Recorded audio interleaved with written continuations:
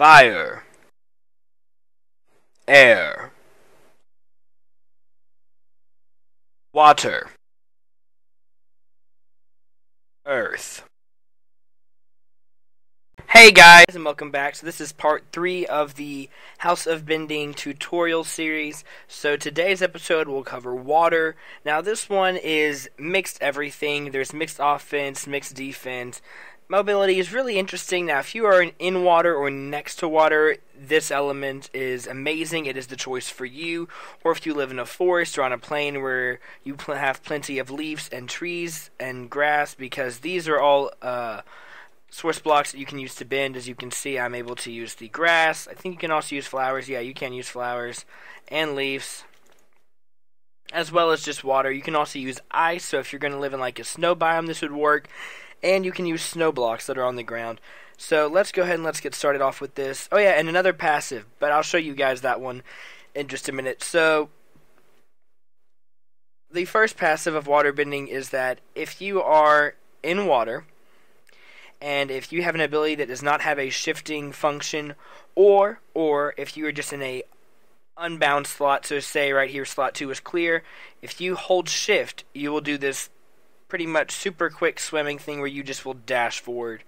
It's kind of like the equivalent of how airbenders get extra sprinting speed, only now you get extra swimming speed. So it definitely is fun and something good to have. So let's start off with healing waters. Now, lightning is going to be shooting us with a bow, and I will show you guys this ability. So just to go ahead and tell you how it works, whenever you either are inside of water, standing there, or if you have either a water bucket or a water bottle inside of whatever slot this is. So for me, it would be slot 1, as you can see up top. If I held a water bottle or anything like that inside my hand, it would heal me. So I will go ahead and have lightning shoot me. Come on. Oh my gosh.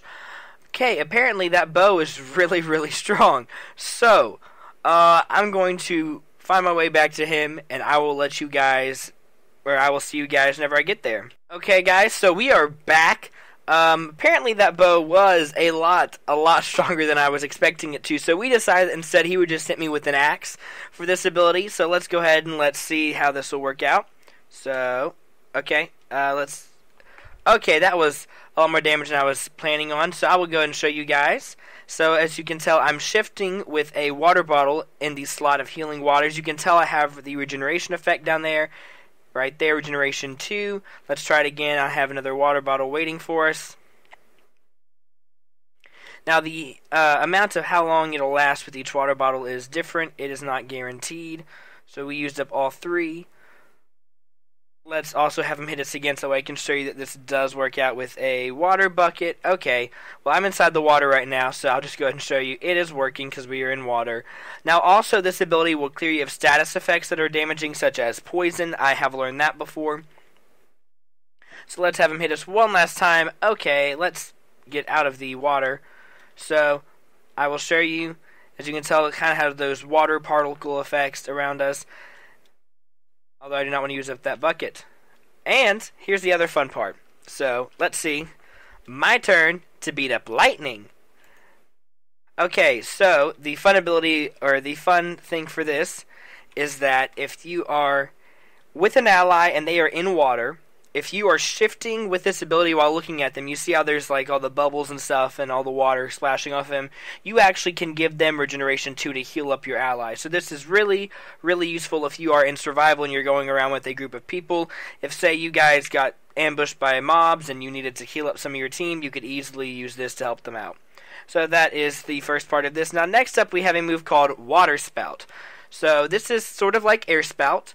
If you left click while you are above water, or snow or ice, just a water bendable block. Doesn't work on grass or leaves, sadly. I know, I wish it would. Then you just create this little tiny spout. Now, at nighttime, water bending moves are more effective and fire bending moves are less effective. So at nighttime, actually, you can go even higher on your water spout than normal. Right now, it caps off here. I think at nighttime, it'd go another, like, 10 blocks higher or something. It's interesting. It actually makes it taller than Air Spout or any of the other spouts, such as Sand Spout. And I'll show you guys that one in the Earthbending episode that is after this. So the second ability, or the second part of Water Spout, is if you left click on a source block and then you hold down shift, you see how this little tiny bit of water starts going around you. Whenever you release it, the water will come behind you and it will propel you, as you saw just then. Now let's try that one more time. There we go. Oh, my bad. Let me show you this. So this also works with water source blocks such as ice, leaves right here as you just now saw, or grass. So this one can be used for like traversing a forest or a plain. If you just don't want to run, you can easily use this to get around. Now next up we have another utility ability called wake fishing. This one is extremely good, especially if you're going to partner up with a firebender, because firebenders, I don't think I actually showed this in their video, and so I'm going to probably have to go back and redo part of it in a later on version. But with heat control, the firebending ability heat control, if you hold down shift while having an uncooked food in that slot, it'll cook it. So with wake fishing, you hold down shift while looking at a water source block and it'll fish. As you can see, there are only clownfish. There we go. They are coming out right now.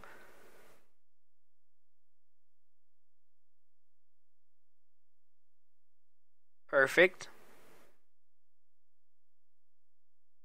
There we go. I think that is it. So after this, we have an ability called Surge. So this one, if you shift-click, it's because we have water bottles. Let's go and let's drink this water bottle. It's a little bit confused, and we'll just stack those up. So with Surge, if you shift-click a water source block and then left-click, you just shoot out this wave. And now I'll show this part on lightning. If you shoot a wave, let's see if this will actually work on somebody. And then if you hit shift again before it hits them, it'll actually freeze them in ice. Then to unfreeze them, you just have to tap shift again and it'll recall the water back to you. I'm going to go and get rid of these bottles and just give them to lightning. Get those out of my inventory. Now the next part of this ability is if you left click a source block, and if you hold down shift, you create this wave that you can use to actually help you deflect projectiles coming at you from enemies. So this one is useful. Now at nighttime, like I said, water bending abilities are more effective, and the wave will actually be bigger than it is now, both in shield mode and in launching mode. Next up, we have an ability called Water Bubble. You guys remember Air Bubble? Same exact thing, only at nighttime it gets a lot bigger.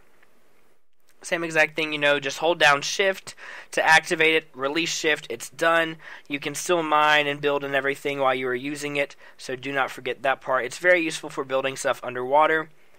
Next up, we have an ability called Water Manipulation. This one is a lot of fun. This is the one that you can use to deal basic damage, and also if you left click continuously while it's in action, it'll actually follow your cursor, as you can tell how I am moving around and bending it. And now I just look and I'm not actually left clicking, and you see it does not follow my cursor at all. Now this one torrent here is a two-part ability. If you left click a source block and hold down shift, again this little tiny thing will go around you, this water. Now if you release shift, it'll send out this wave that'll blast enemies away. Very, very useful. I think lightning went all the way over there. Yep, okay, he went ahead and air blasted back. Okay, the other part of this is if you left click a water source block and hold down shift, but then you left click and it will shoot out this little tiny row of water. Now this one will follow your cursor. And another fun part about this one, as you guys probably saw in some of my other videos, is that if you are left clicking and it hits an enemy, it will once again freeze upon impact of the ground. And now after this, we have a move called Octopus Form. So you left click a water source block, and then you hold down shift, and this thing right here will appear around you, would look like tentacles, and you just left click. And oh yeah, also the other fun part about this, it'll turn water blocks that you are walking on to ice. Now this one has a lot of melee damage. It's good for, say, you are being surrounded by a lot of mobs and you need to keep some mobs away from you. I don't know why that's not hitting him. Here, let's have him walk closer to us. There we go. Okay, now it's working. So it has to be close range with this ability, although it does do decent damage. It's really good for if you're getting surrounded, you can just hit back enemies. Pretty easy. Then just release shift whenever you're done.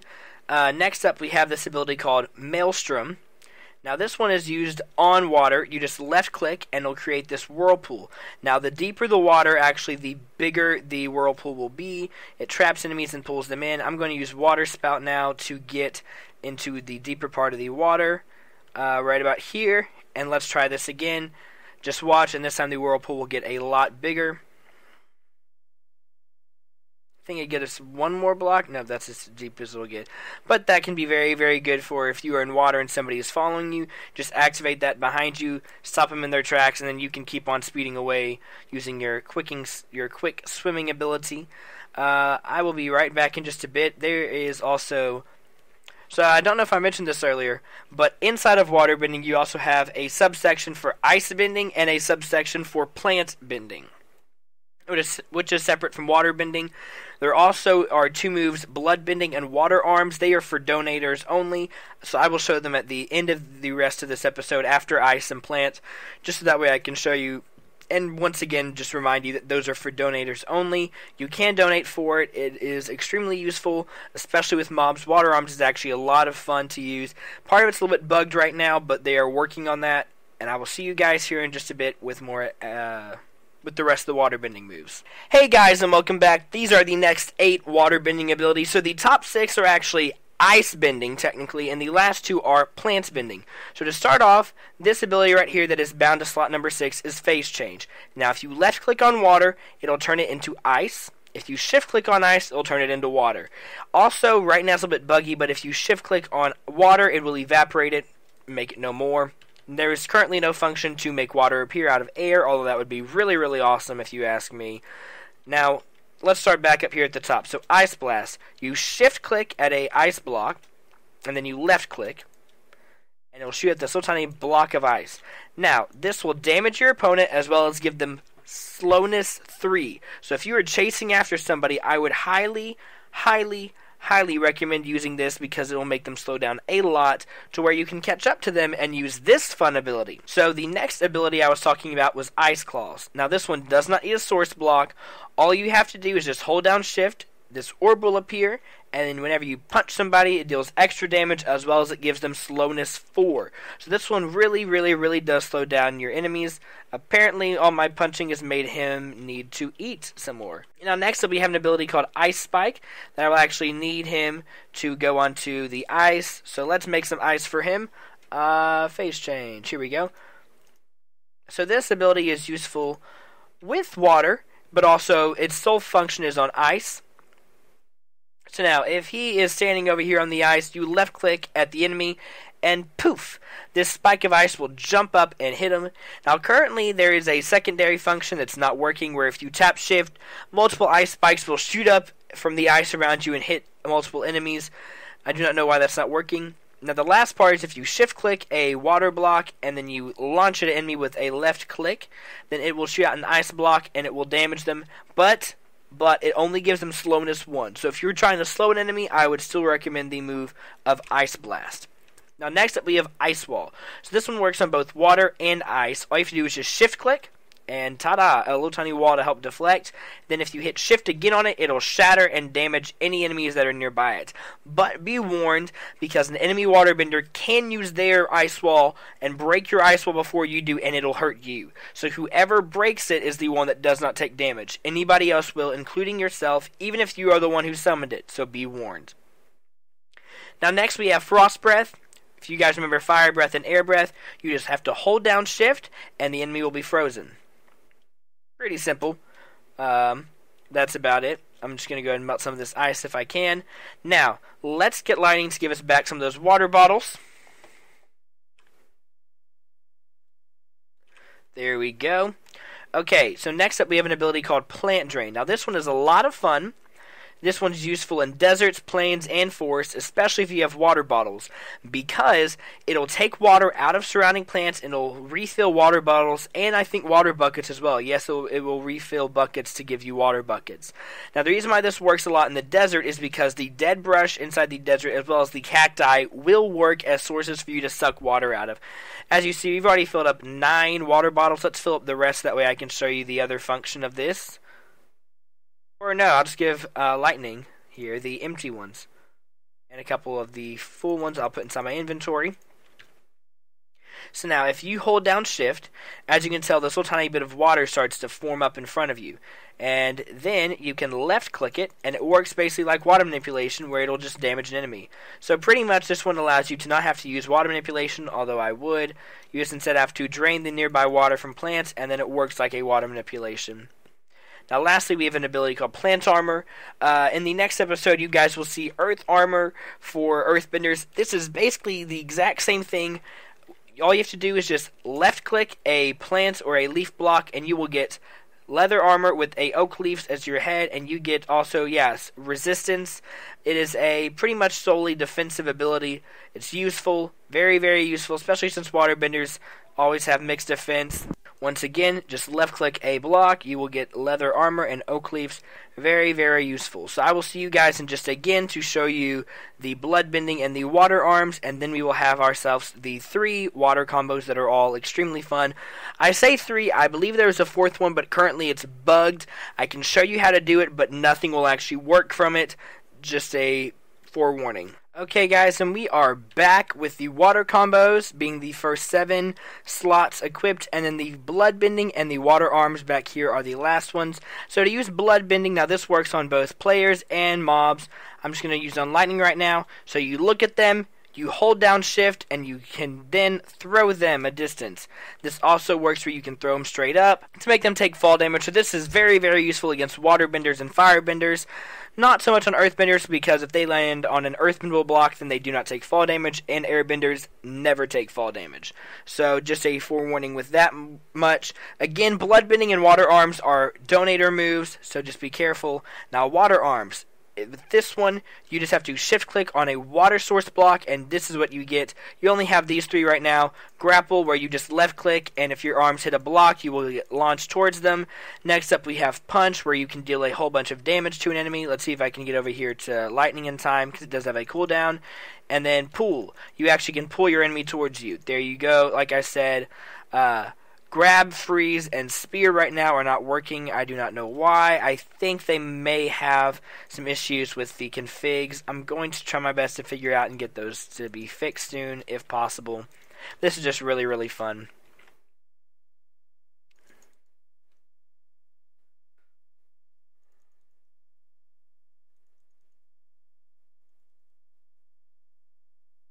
Okay, so now we are done with that.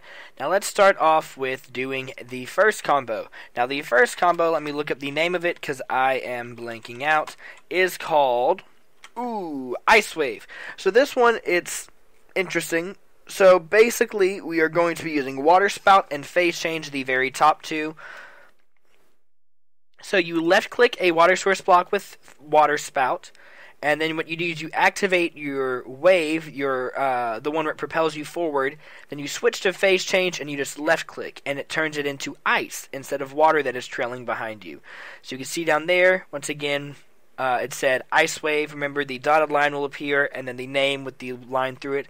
Let's try that again just to show you. So you left click the block, hold down shift, you release shift to use the water wave, and then you left click with phase change, and it turns it into ice. Now this will also damage anyone that has been picked up inside of that water wave. So next up, we have a move called Ice Bullet. Now this is the one that is currently not working, sadly. So with this one, we're going to be using Water Bubble, which is our 3, and Ice Blast, which is our 4. So you tap shift with Water Bubble, you hold shift with Ice Blast, then you left click with Ice Blast once. Now let's do this all in rapid unison, or as rapid as we can. So tap shift, hold shift, left click. There we go. Now in order for this to work, you're supposed to be able to left and right click, and it will shoot off many ice blasts in whatever you're directing. You alternate left clicking and right clicking to make it rapid fire. As you guys saw, nothing was happening because it is currently bugged. Now next up, we have a move called Water Flow. You guys may have seen this in one of my Battleground episodes that I think will actually be coming out after this. So you will see this in my Battleground episode. This one is a lot of fun. You control enemies with it really easy. It also is a good way for you to move around if you are next to water. So you will be, just to explain it, tapping shift with water manipulation, tapping shift with torrent, holding shift with torrent, and then without releasing shift, you switch back to water manipulation, and then you will release it. So let's try that again. So tap, tap, hold, switch, release. Now as you see, we create this little tiny wave that then you can pick up other enemies or other people with. Lightning's not really an enemy. And if you look, there he goes. And that one is a lot of fun. Now this one is pretty much like a torrent, although, well, you'll see what's different. So with this one, it is called Water Gimbal. So you're going to tap shift twice on a water source block with torrent, and then you're going to hold it with octopus form. So let's try that. So tap, tap, hold. As you see, these two little tiny rings of water will shoot around you. Now these can be used for defensive purposes, like if another enemy hits you, it will actually block it. However, you left click and it fires one ring. You left click again and it fires the other. That is Water Gimbal. So that is the extent of water bending. Next up, we will have earth bending and then chi. Chi blocking is how you actually would say it. Chi blocking is a lot of fun. It is strictly melee fighting, so that one is fun. They do have two ranged abilities, smoke screen and dagger throw, but I'm going to go into more detail with that during the actual chi bending episode.